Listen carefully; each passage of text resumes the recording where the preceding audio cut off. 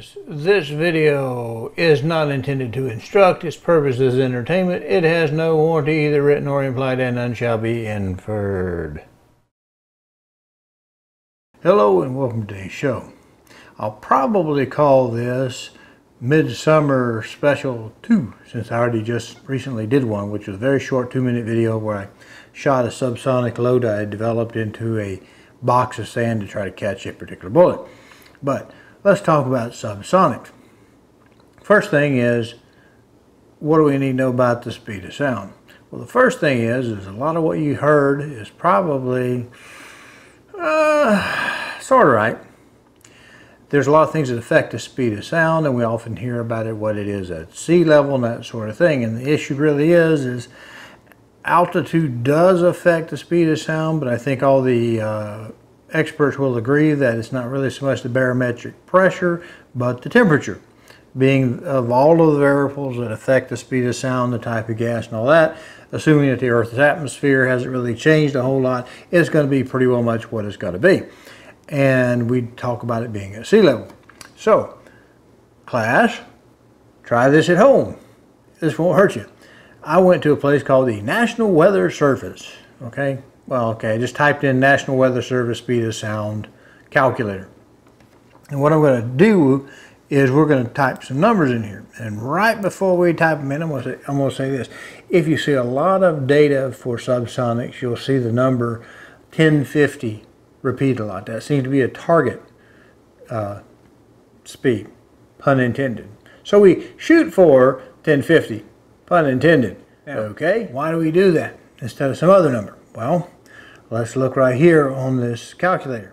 Okay, the calculator that we have will allow us to go in there and we'll just put in the temperature. Now I developed my load, now we're shooting for 1050, and it was about 89 when I started and ended up about 96 that particular day, which is great because I always want to try to develop a subsonic load in the heat of the summer. Okay, so let's type in our calculator 96 degrees. It defaults to Fahrenheit, and we'll hit the little convert, and it says that in feet per second I can expect an 1155 feet per second for the speed of sound. If I'm shooting 1050, I have to first realize I'm going to have some variation, bullet to bullet, load to load, and my chronograph is really, I think it's stated that it's a plus or minus 5%. And my understanding of that is the guaranteed accuracy that we can expect just about equal number of positives over and negatives lower, so that they average pretty darn close. It's just that the device is not guaranteed any one reading to be more accurate than 5% either way. So when I shoot for 1055 in the heat of the summer, I have essentially 100 feet per second or 10% variation that I could actually be above that. It's a cushion, you know, okay? It makes good sense. You just want to be below that, and you want to know for a fact you're going to be below that. Now, why don't we push it closer to 1100 if we got, you know, get extra 50 more feet per second out of it?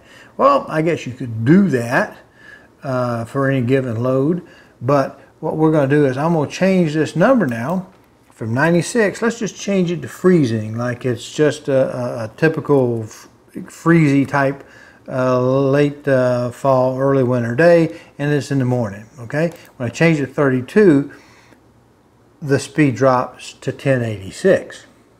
So if I had decided to be kind of greedy and push it to say 1100, thinking, well, like it's a hot day, you know, I'm 100 feet per second below, I got 10%, I would have already broken it at this point in time.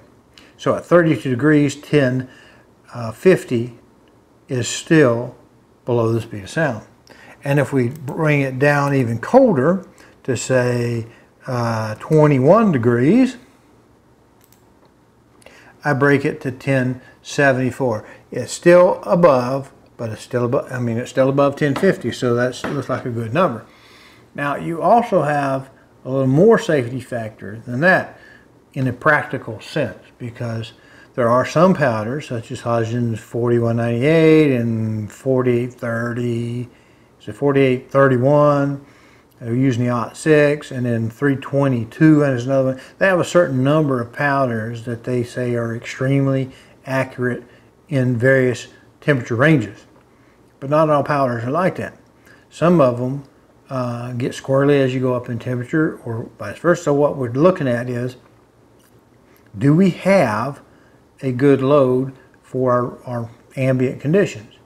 And what normally happens with a powder is it gets slower as it gets colder. If it changes the direction, though, on average, I think you'll find that they'll get slower, not faster, in cold weather. So my 1050, I actually probably will have more than 1074 in actual speed of sound. There'll be a bigger difference because I won't really be 1050. I'll be something below 1050 at 21 degrees. And I'm getting kind of old. I don't like the cold weather as much. So I might not be hunting if it's 21 degrees outside.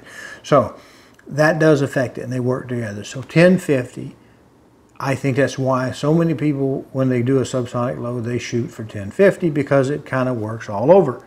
No matter where you're at, height or elevation or temperature, east coast, west coast, north or south, it's going to work most of the time. Now, if you were to start in the dead of winter and shoot for 1050, come summertime, you might actually peak above that, if that makes sense. Because it's going to grow. Most time the powders will actually go a little bit faster the farther you go. Now, you can go to like a place like Hornady.com, any number of places that have a ballistic calculator, and you can take your particular bullet and you can put the ballistic constant in there, and you can put a crosswind in it, and you can put what your load says. And I may flash this up real quickly. This is just numbers typed in with this particular bullet, this Maker 500 subsonic bullet. What Paul says the ballistic coefficient is, I put that in there, added some information just to see what we're doing, and we see it actually holds its energy quite well. Now, it's still a lollipop because it's going, well, basically 1/3 of what a 300 Win Mag does. And you're talking about 3,000 feet per second, 3,300. So it's going 1/3 of the speed. Gravity works the same speed per second regardless of how fast your bullet goes. So you're going to get more of an arc with a slow bullet, but you maintain a pretty healthy amount of energy out of it because it's such a whopping big bullet. Before we talk about the powder, we have to kind of talk about what type of barrel you're going to shoot it out of, because this is common sense kind of action going to go on here. Whatever barrel length you have, it's going to go off at one end and the bullet's going to travel this end, and as soon as it pops out the atmosphere, because it's got no more barrel holding it, there's no more acceleration. So if you had a long barrel, what are you going to have? You're going to have a longer opportunity to push the bullet through, say, an 18-inch barrel that you had, say, a 10.5-inch barrel. And any given condition, if I can develop, say, 1050 and, say, a 10.5-inch barrel, shooting that same load, all things being equal, which you never do that, all things being equal, shot through an inch longer, 11.5 or 12.5, I'm going to get faster. And so that's a variation. Another kind of a reason, if you're making subsonic loads, it kind of gives you a little bit of a cushion there.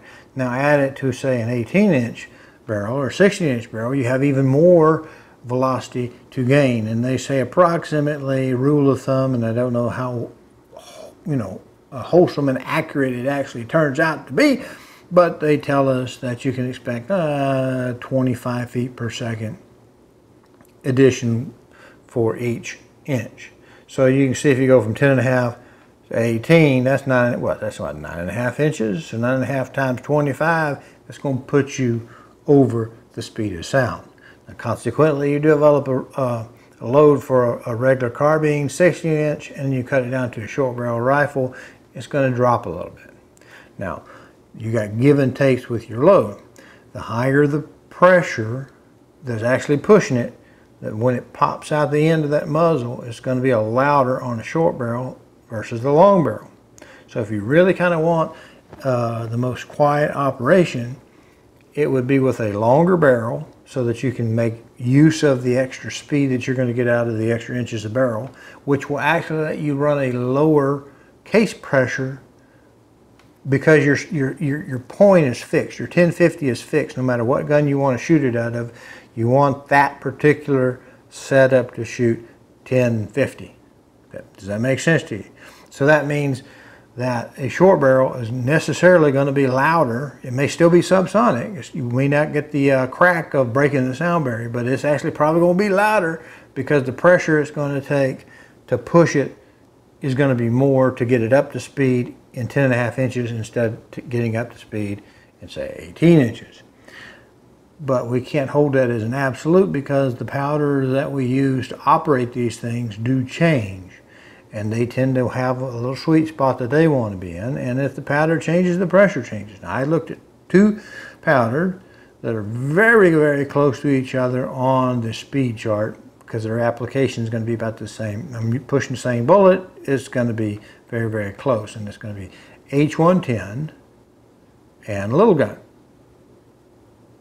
Now, what I did is I set these two up using a volumetric equivalence. And normally you wouldn't do that because the powders have different characteristics, but these two are very close, and because I'm not shooting a supersonic load, I'm not going to be pushing that high end as much, and I'm a little safer. What I'm looking for is a good case fill. Now when I tried the H110, what I found out is that because of the bullet length and the case volume, I actually started to compress about my second step. And when I went up 2 more steps to my top load that I was going to shoot with that, it was a pretty hot load at that point in time. And when you compress a double base kind of balls type of powder, if you kind of compress it too much, you start breaking those little balls, you start changing the structure in there, the powder actually gets faster. And so your pressures will get higher.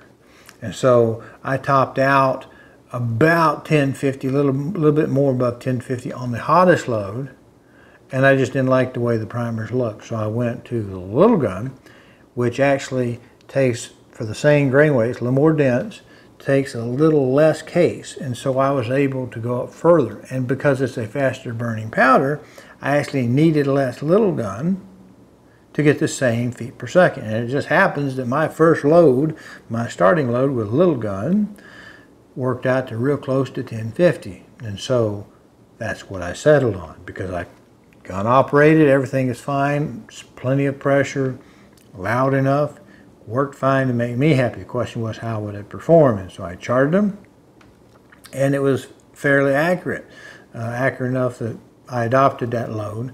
Now, the one other thing that I did, because the 458 SOCOM has a propensity, because it uses pistol primers, the pistol primers are lighter. And if you go back and look at your loading data for most pistols, you'll see that a lot of them are around 20,000 PSI.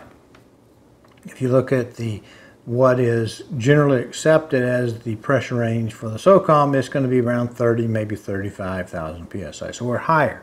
So if we use certain pistol primers, they're going to look like they're over pressure. Now, the one I choose to use when I'm doing the SOCOM, if I'm going to use a pistol primer, is the CCI 350. Now, I am assured through expert advice through the company that they're actually tested to 50,000 PSI, because we have rounds like high pressure rounds like 357 SIG is a high pressure round. If you look up its data, it's around 40. There's other rounds that are similar to that, which are also high. 40 Smith & Wesson is a high pressure. And so that particular large pistol Magnum primer is tested to 50. It's supposed to be good to 40. But they do kind of look like they're getting flat. And with a semi-automatic, throwing the round in there, I chose, so my choice, to then also test it with a large rifle primer. Now, you might think that sounds really whack, but if you look at Western Powder on their subsonics, they developed their load again with a Winchester large rifle. I happen to use a Winchester large rifle for my 270, so I have them in stock, and I just started it with my ladder building up, except that I had already predetermined I wasn't going to go above step 1. And step 1 worked plenty fine. My primer looks good. Here's a picture of where I actually compared 2 very exactingly measured rounds, one with the only thing substituted, the only difference were the two primers. And I'm just a margin, a little hair faster with the Winchester large primer. And if you want to think of it in your mind in a step, large Magnum pistol primers are to pistol primers, saying CCI, what a large rifle regular primer is to a Magnum pistol primer. Does that make sense? It's a little bit more, maybe 25–30% more stuff, because you really don't want to have a lot more primer that pushes the powder before it has a chance to burn it. It's a timing issue. And I had a good case fill on this, and I feel good about it. You have the disclaimer. All my videos are disclaimers, because nowadays we see that people are cracking down on how-to videos, and this is not a how-to, this is an entertaining video.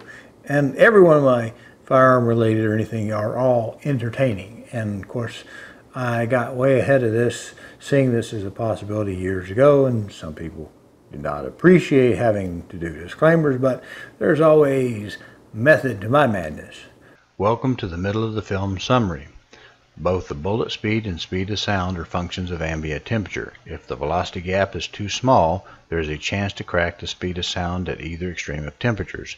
For a given powder, the length of the barrel directly impacts bullet velocity. A short barrel has to be loaded higher to reach the design velocity and will run at relatively higher pressures, making it louder than longer barrels. Powders differ in burn rate, energy density, chemistry, thermal characteristics, and manufacturing methods, all of which impact their suitability for application. Care and attention must be paid to percentage case fill and compression for a given bullet. Primers must be appropriate for the powder selected. The operating pressures can impact chamber pressures.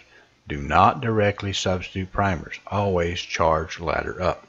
Because subsonic loads typically run 1/2 to 1/3 of the velocity for a typical caliber firearm, trajectory, energy, and momentum are less. This leads to less accuracy for a given distance, as in-flight time is longer and wind can drift the bullets more. Additionally, there is more arch in flight. Heavy bullets are often used to counteract much of the effect. Furthermore, bullets themselves have a design velocity range which may be well above the speed of sound. Therefore, for best results, specialty subsonic bullets are generally required. So let's take a look at an actual captured subsonic Maker 500 458 bullet fired at about 1050 at the muzzle. Actually, it was 1046 is what my small batch average says I am. So let's take a look at that, and I'll just roll in that video about now. Here's our recovered bullet. So I turn this thing around. We'll see a little bit of brass. Do you see that right there?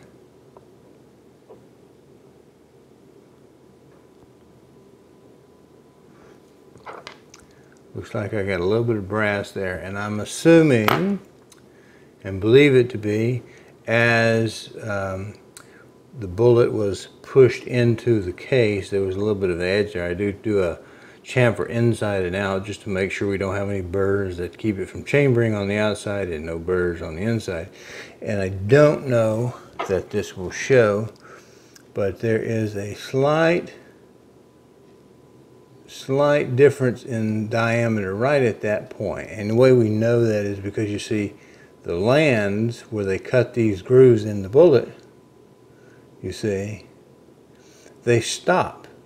So the only way they're going to stop is if this is slightly, ever so slightly smaller diameter than the main shank of the bullet. It's the same way with like this pressure reliever right here. It gives a place for the copper to flow when it's fired. We'll spin this around, and we see that little bit of black soot right here. And I happen to notice that the groove depth is quite high here, right here, or deep rather, I should say. These grooves are fairly deep, and I got some sooting on one side of that bullet, some brass on one side of the bullet. If I spin it onto this side, to that one, that impression is very shallow compared to these on this side. In fact, what you actually see is an extra little gouge right there next to that flange, where the land made that groove into the bullet. Okay, so it's deep on that side and very shallow right there.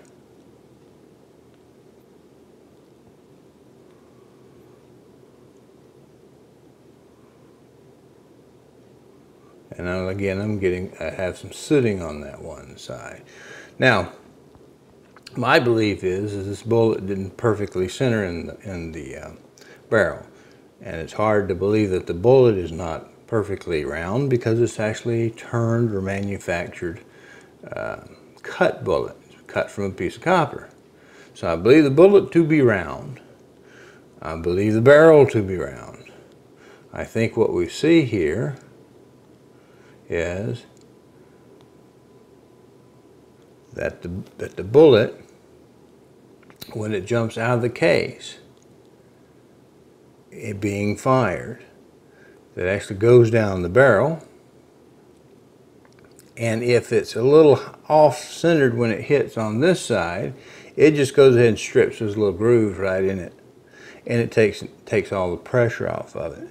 And if there's no pressure on this because it cut this side, then there's really no pressure on that side of the bullet to do the cutting on that. So the bullet just doesn't get perfectly centered in the barrel, I don't believe.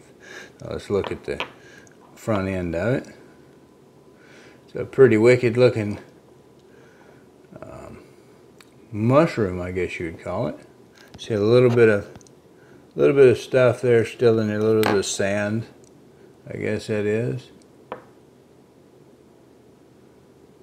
But overall, that's what your bullet looks like after it's been fired. It's got a little baby cup in that side. Don't really know why. Probably to hold it in a machining process. But there you go. You get a good view. Let me move that back toward the center. You get a good view of the grooves as they're cut by the lands. So that's the bullet. Let's take a look at a fired case. Now, one of the things of course, let me see if I can turn this around. This happens to be the Winchester large rifle primer, and it was ladder tested. You still see that it's got plenty of good roundness on this. And Western Powder has information on their powders for recipes. And every one of those uses a Winchester long rifle, Winchester rifle primer. I think the kind of the standard for this happens to be a Magnum pistol primer, but the cups are a little bit thinner and they tend to pop on fairly high loads if you happen to get that way. So I think I've got a decent load developed here. Let me pull that back into frame. Because I haven't polished this brass. Part of the purpose of using virgin brass is that you can tell if you're getting how much soot is being deposited, like you're having blowback, like if you're having pressure come back around trying to work its way on the back side of the chamber, you would know that. And it looks fairly clean. So I don't think I have extraordinarily high pressure, and I think I have a fairly tight chamber. The barrel this was shot in is a Tromix, and if I look on, let's just put that right there, spin this. If I can figure out how to hold it, see there's really no gouges or anything in the case. So I'd say the gun is operating properly. I'd say it's not overly pressurized, and I think we're doing pretty good shape.